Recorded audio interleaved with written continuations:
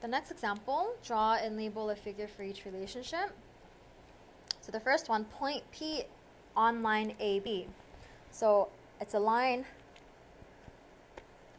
draw a line AB, there's AB, and point P is on the line. So I can draw it like that.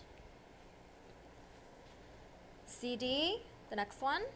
Line CD lies in plane R and contains point F. So I have a plane.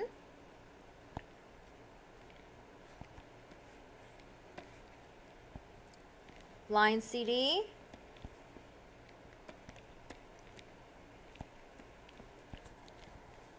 lies in plane R. So this is plane R. And contains point F. So the line contains point F.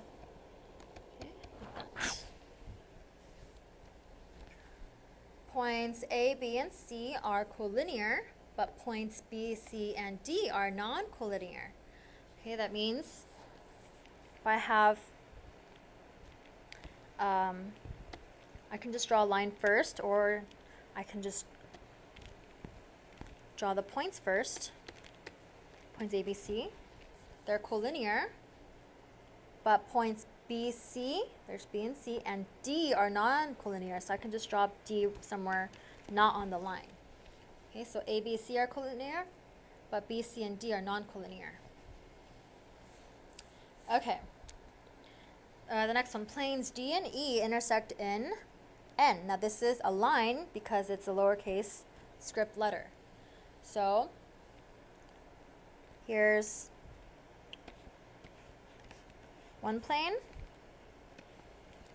Here's another plane. So let's label this point plane D.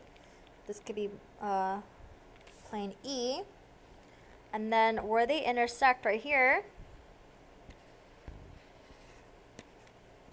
that will be line N. Okay? So that's it for this lesson. Thank you for watching Educator.com.